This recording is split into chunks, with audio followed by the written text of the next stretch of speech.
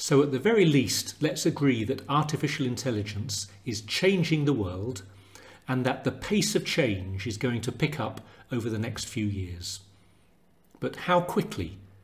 And should we be excited or frightened, optimistic or pessimistic? Let me list some of the possible reactions. First, there are a few AI cynics around. I spoke about ChatGPT to someone recently and they said, "Oh, it's just a glorified autocomplete program." My response would be, maybe, but what an extraordinary program it is.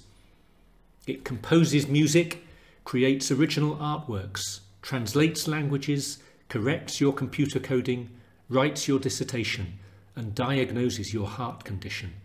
It is autocomplete on steroids. I think that the die-hard cynics have switched off their capacity for wonder. Let's just put them to the side for the moment. Then there are a group of AI skeptics. The skeptics appreciate the huge advances that have been made in AI. They're not cynical, but they think that AI at the moment is in very, very narrow, restricted areas, and they think that we are not on the cusp of artificial general intelligence, and certainly we're not on the cusp of artificial superintelligence. The skeptics emphasize how narrow the current domains of AI are, and how many unresolved problems stand between us and the goal of artificial general intelligence. Grady Bruch from IBM, just to take one example, he thinks that it will be not just decades but generations before we get to AGI, because computer scientists vastly overestimate our abilities to create AGI, and they underestimate the richness and mystery of what it means to be human, according to Bruch and many others. These are the skeptics. They can see what's happened, but they're skeptical about really how quickly it's all going. But finally, there are the AI believers.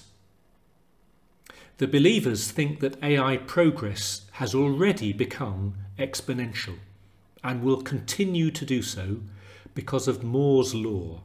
This is how computer power roughly doubles about every 2 years. And also because AI is already suggesting self-improvements. So the believers think that general intelligence, AGI, is coming soon, perhaps in 10, 20, 30 years, some even in this decade. And they say that this means that the probability of artificial superintelligence emerging in our lifetime becomes very, very high. Is this a good thing or a bad thing? Well, that leads to the final distinction in this multifarious AI grouping. This is the distinction between AI optimists and AI pessimists. The optimists underline the potential for good that AGI could bring. If we had general intelligence, this could lead to, for example, the reduction of disease, the elimination of global poverty, improvements in education, and on and on and on. The pessimists, on the other hand, they catastrophize with a small c about the possible downsides of AI. Mass unemployment, the creation of a surveillance society, autonomous weapons with no accountability. And some of the pessimists, they also catastrophize with a capital C about what's called the singularity, the possibility that an artificial superintelligence with a mind of its own could intentionally or accidentally wipe out the human race. Full stop. There's my summary. So we've got the AI cynics, the AI skeptics, who don't think this is going to go very quickly, and then we've got the two types of AI believers, the optimists and the pessimists. Which group do you fall into? There is certainly no agreement in the AI world, and that's really interesting in itself, how much the diversity is of real AI specialists. They completely disagree about what direction things are going in and where we're at.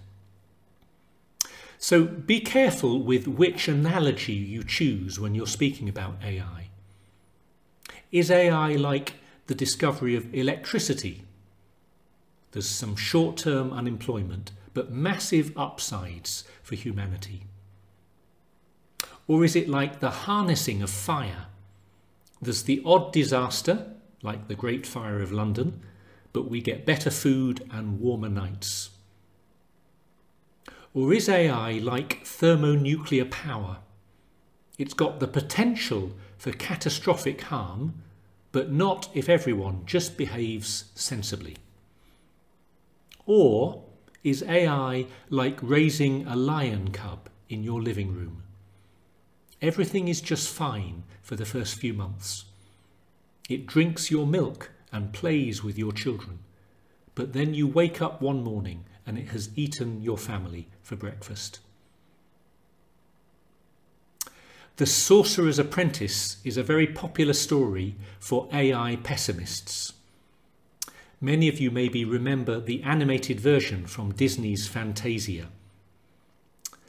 Mickey Mouse in that film is the Sorcerer's Apprentice, and he puts on his master's cap and casts a spell on a wooden broom to make it do his chores and collect water for the cauldron so he can sit down and do nothing.